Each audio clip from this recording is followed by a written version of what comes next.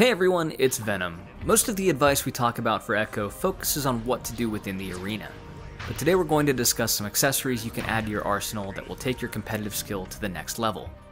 If you are new to the sport and are interested in getting comp ready, this one should provide some guidance. So let's get into the top accessories for Echo Arena.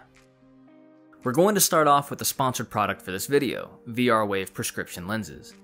In the arena, awareness is everything, which means being able to see clearly downfield and read player names for callouts. Unfortunately, those who choose to wear their eyeglasses within the headset may begin to notice abrasions on both their headset and their eyeglass lenses, right in their line of sight. These can be permanent and costly to replace. Now, prescription lenses for VR headsets have been around for a while, but VR Wave is doing things a bit differently. Rather than a time-consuming installation process of removing and replacing the standard lenses, VR Wave has changed the game with magnetic clips that hold the lenses in place. For players who share their headsets with friends or family members, the ability to quickly switch out the lenses is a huge plus. Additionally, they have options for blue light filters and anti-glare. The only con that I notice with these lenses is that the magnetic adapters can be a bit bulky and put pressure on the bridge of your nose.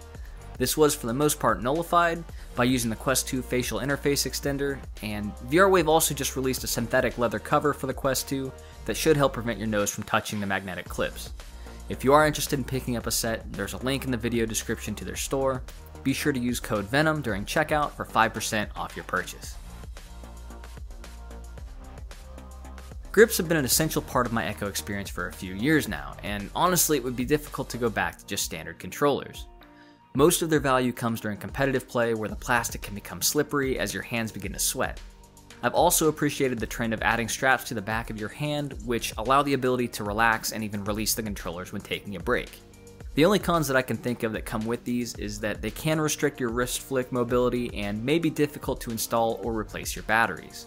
If you're looking for a recommendation, I have tried a few, but landed on Mammoth as my favorite controller grip brand. Reakt. While this video is supposed to be about physical accessories for your headset, Reakt is an application I just couldn't leave out.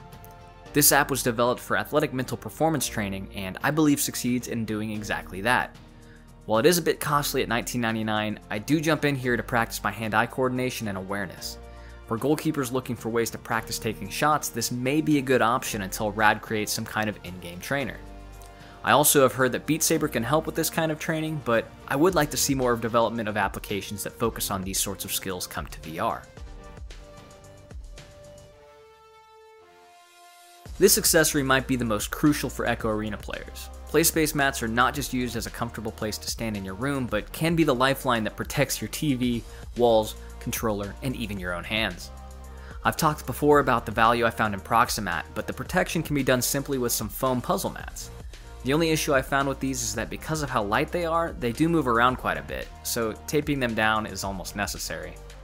The weight and grips on Proximat do a great job for both hardwood and carpet, which allows it to be easily put away after a play session.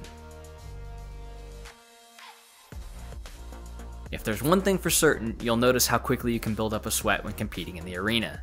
I remember when I first got my CV1 and how the standard foam soaked up sweat and over time developed a bit of an odor.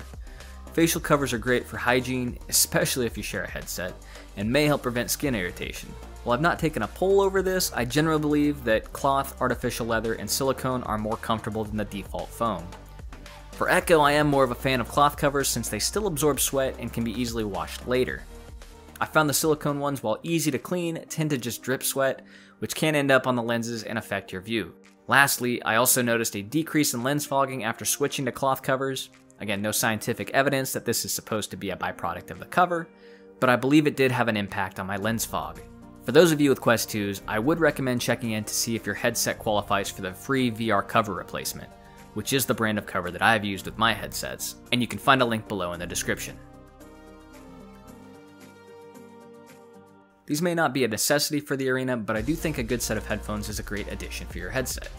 While the built-in speakers work fine, they do tend to bleed out important sound.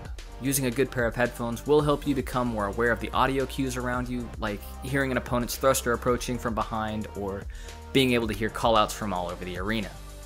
Now I play on a CV1, so I don't have the luxury of an aux port on my headset.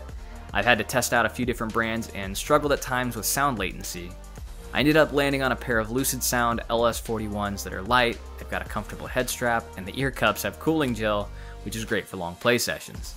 However, with the Quest 2 being aux capable, any over-ear or in-ear headphones should do just fine with a 6 to 7 inch cable. For me, the Quest 2 is one of the most amazing headsets brought to market. Being wireless is a freeing experience in the arena, however there have been some disappointments like the head strap comfortability and battery life. Reaching the top ranks in Echo leagues will require a lot of time in the arena, and an uncomfortable head strap may hinder that. So rather than fighting through, I would recommend finding something more comfortable than the one that it came with.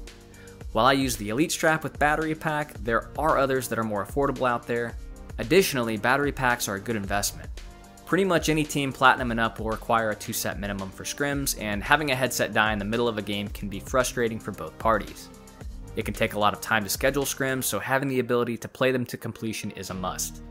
Rechargeable AA batteries are also a good investment, as this game can really burn through controller battery life.